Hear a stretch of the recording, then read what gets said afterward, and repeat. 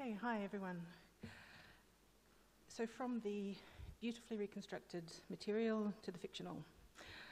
The project I'm going to talk about today comes out of efforts to map literary texts which trouble the boundary between the Euclidean space of the empirical world and the imaginary spaces of fictional worlds. Scholarship in literary GIS and the spatial humanities has long been engaged by this problem, of course, but time and again, GIS technologies prove themselves somewhat ill-equipped to address it. The fundamental challenge, which is obvious to anyone who's ever tried to map a literary text, lies in the fact that most literary texts, even ones squarely anchored in realism, shift between the real world and the fictional world, with the line dividing the real from the fictional not always being clear, and often being further blurred if the text is at some historical remove from the reader, meaning that there are points where it becomes impossible to anchor the text to the spatial coordinates a GIS requires. This mismatch doesn't mean the endeavour is pointless, however. There is some analytical utility to be had. And there's some honourable exceptions in the area of literary GIS. I've heard a few at this conference so far, but I have put two of my favourites on the slide. So the first one is Ian Gregory and David Cooper's emotion mapping, in which they coded passages from the travel writings of the poets Gray and Coleridge. They produced maps showing how these two poets kind of gave emotional or affective loadings to the landscapes of the Lake District. And the one on the other side there is Alex Christie and Katie Tanagawa's Z-axis project. So they took these maps of Paris and they distorted the 2D plane according to where characters spend more time. So that map of Paris there with its bulges shows the places that are mentioned most often in Juna Barnes's novel Nightwood. Somewhat less thoughtful than these projects, though, are those that generate point maps from texts and then expect that to be the end of the story. So you mapped Bloom's journey around Dublin. So you mapped Mrs. Dalloway's walk around London. So what? You have a shiny map, but what analytical insights are made possible by that mapping? So here in this paper, I want to suggest some other ways that we might think outside that literary GIS box by presenting an approach which, while still attempting to leverage the power of digital tools and information visualization, does not collapse the real and the imaginary in its presentation of spatiality, and does not elide one of the very qualities that makes literary space so interesting, the fact that it is something other than positivistic Euclidean space. This seems to me all the more important as generative AI now makes the work of geoparsing and producing point maps trivial. We are about to be overrun with maps, probably bad maps with hallucinations, of literary texts. So we need to think critically about what we're doing when we move from a text to a map and back again, and keep hold of the epistemological value of doing so. So to illustrate what I mean, let's begin with a poem by Dickinson. I chose Dickinson as the focus for this study, as her poems, if you know them, you'll know they're almost completely unmappable in any conventional cartographic way, given that they are largely devoid of specific geographical references while being preoccupied with literal and metaphorical space and suffused with a vocabulary of scales, sizes, and spatial contrasts. Here's one which, in its 8 short lines, involves the reader in vertiginous shifts of scale and perspective. Yet, in place of precise designations of size or spatial relations, the poem marshals images, columns which close, the dip of bell, circumference, resonant and mysterious, as it's never quite clear what these things denote. There are suggestive words that imply movement of various sorts: stitched, reversed, slid, touched, went out. But are these shifts physical, conceptual, epistemological, or some combination of all three? The poem also keeps in play the sense of striking spatial contrast by its repeated invocations of I in contrast to these other larger elements. And this poem always seems the more remarkable to me because Dickinson wrote it in the 19th century, long before those first images of the Earth from space that started to become public in the mid-1940s. So the image on the screen is Earthrise from 1968, and this image is sometimes said to have launched the environmental movement. And I wonder if Dickinson's poem is doing something of that same kind of conceptual work, capturing the utter insignificance of the size of a human in comparison with the universe, and yet insisting on human subjectivity of experiencing that shift as a human.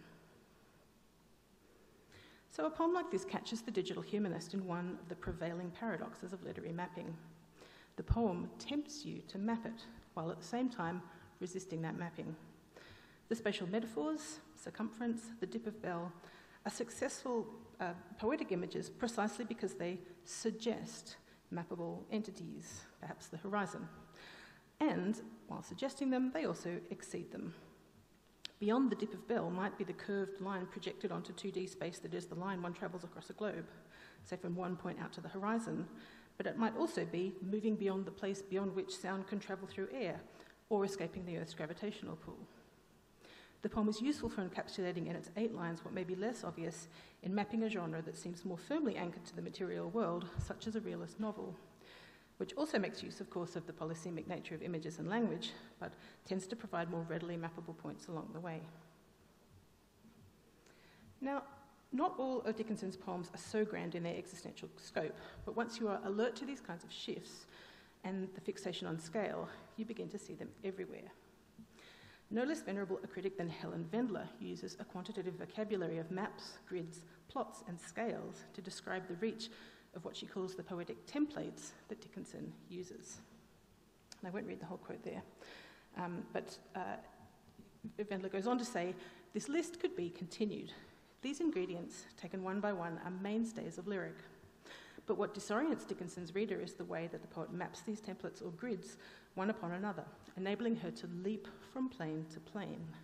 And that's a description that even sounds like a GIS, the juxtaposing of different layers of information, one on top of the other, so as to enable a reader or a viewer to leap from plane to plane and to make connections between them. So when I came across this quote from Vendler, I felt like she was almost kind of giving her critical imprimatur of approval to my attempt to do this perhaps misguided mapping of Dickinson's poetry. But this point about the leaps is a crucial one. The poetry doesn't simply set these scales up and present them to us. It shifts. It leads the reader's imagination to shift between them. This dynamism of scale is, in other words, a crucial part of how the poem does its work of multiplying meanings, which do not stop at the spatial or the geographical. That poem on the previous slide, Vendler reads as a meditation on being shut out of heaven and a rejection of religion, which, if you know Dickinson's work, you'll know is a thematic thread that goes through her whole oeuvre. Visualization and conceptual mapping cannot capture the full significance of Dickinson's use of spatialization and cannot take into account all these templates that Vendler identifies. So you need to understand the results in tandem with the other things like the temporal scales, the cultural plot of myth, so forth. But what I'm suggesting here is that visualizations of this sort that deliberately eschew the positivistic anchoring to the real world mandated by a GIS can draw out attention to elements of the poems that may not have been so clear, and also offer us a framework for understanding relationships between different poems that may not be obvious. Okay, so that's the setup. Let me quickly explain my methodology. Okay, so I started by establishing a scale. Fairly simple, just started at kind of human level in meters, went up and down, larger and smaller on a log scale. So it's over 2 slides for legibility. So we start with human size, we move down the scale all the way to protons, and in the end I don't think I found anything smaller than an atom in Dickinson's work. So you've got some phrases there, the ones in quotation marks are examples of words or phrases from her poems that represent a particular point on the scale. And then, going up the scale, we move from towns and seas up to much less easily measured things like the firmament and the heavens. So the universe is, of course, much bigger than 10 to the power of 15 metres, but had I put in an even remotely accurate number, this would have made it impossible to see the variation at lower levels. So we can understand that highest category as roughly denoting the largest thing the poems ask the reader to imagine. So there's many quibbles that one might raise here. Towns, seas, mountains can be both bigger and smaller than where I've put them here. But part of the challenge is that this kind of productively constraining exercise of taking something like, say, a star and pinning it down to a specific size is that it really makes you pay attention, as an interpreter of poetry, to the relationship between entities, from whose perspective you might be asked to be seeing a star. Is the poem seeking to convey something of immense size, like the sun? Or is the focus on its tiny speck of light in the sky? Is it the distance from the earth? So it's less the specific coding decisions that are the interesting thing here, and more the act of attempting to capture what Vendler calls the leaps, the shifts between scales, as part of interpreting the whole poem. Okay, so once I had my scale, then I simply went off and read several volumes of Dickinson's to identify manually poems which dealt with space and scale and which had kind of enough of those things in them to be spatially plotted.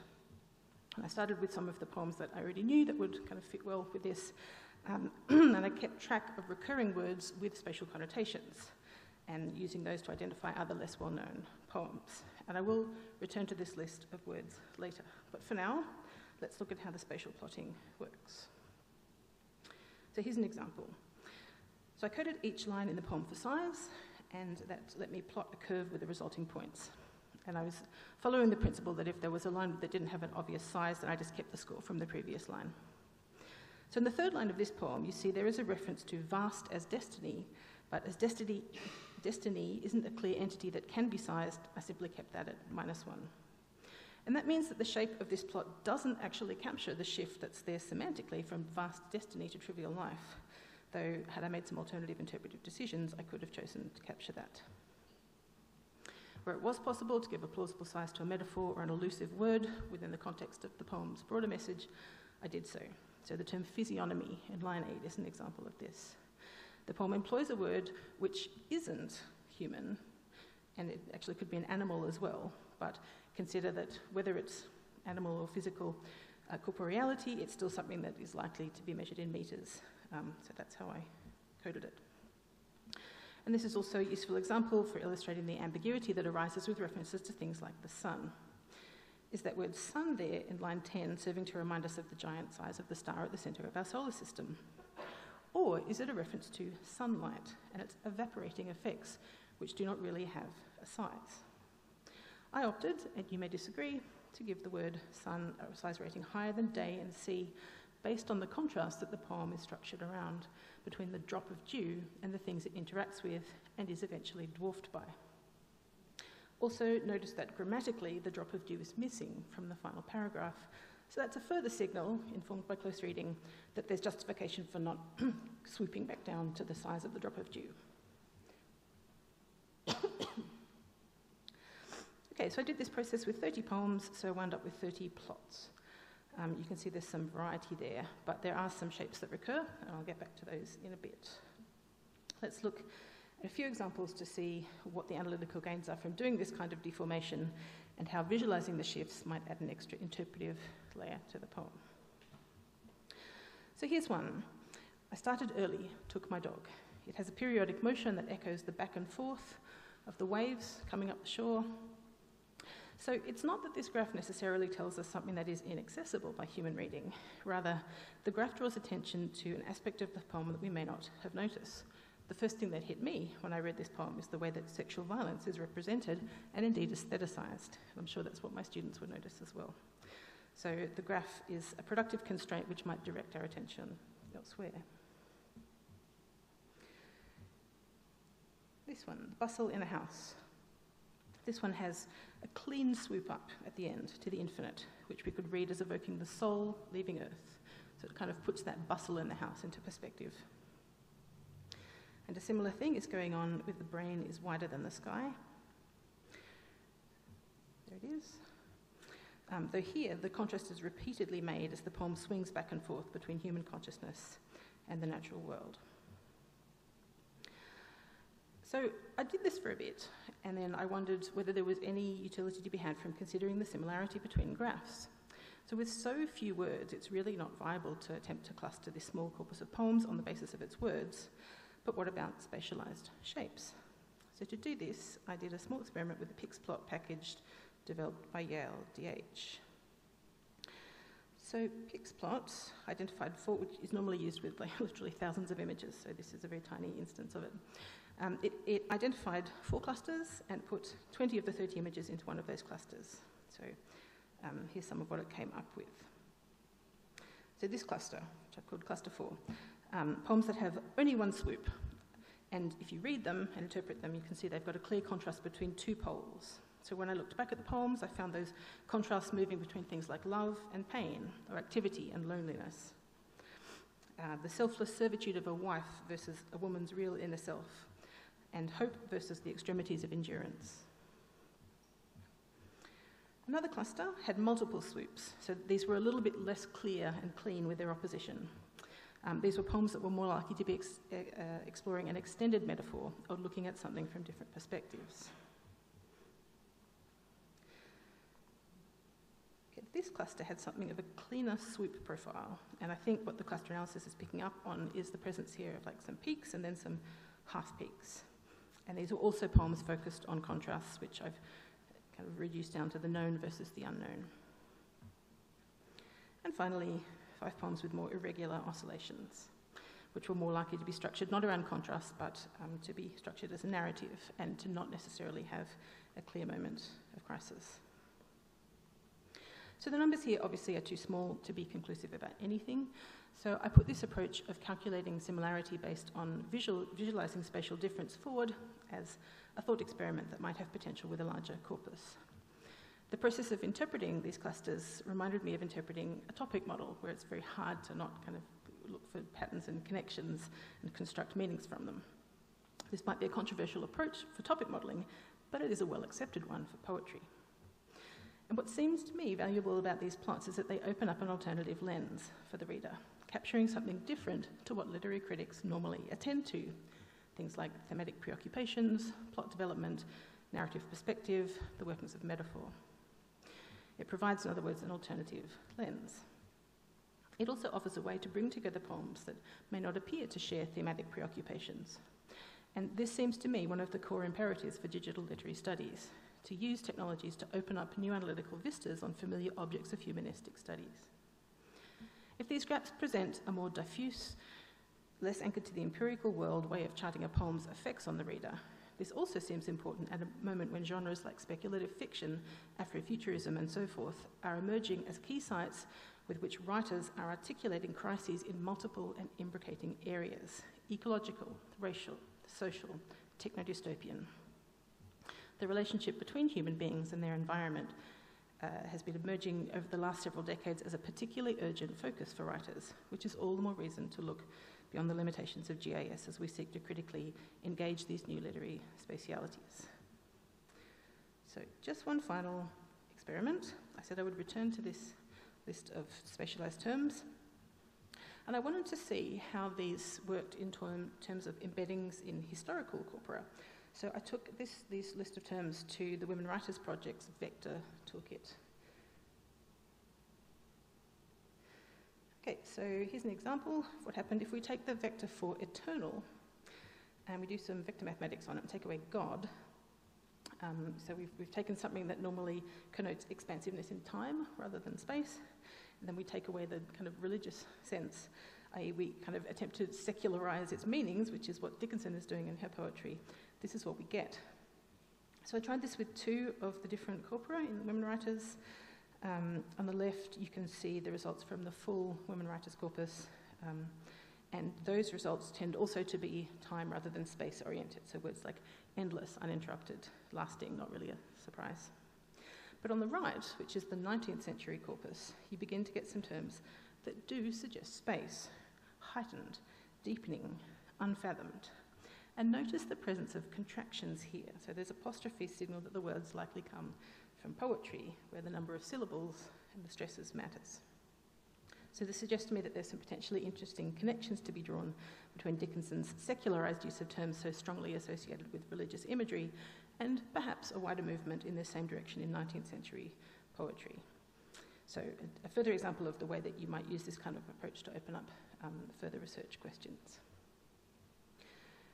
So just to finish, there's obviously a great deal of subjective interpretation involved in the processes that I've set out here, from choosing the poems and deciding on the scale, to coding the poems for scale, interpreting the clusters. A Dickinson scholar would do it differently. In fact, a Dickinson scholar might well object strenuously to the very idea of pinning Dickinson down to numbers in the first place.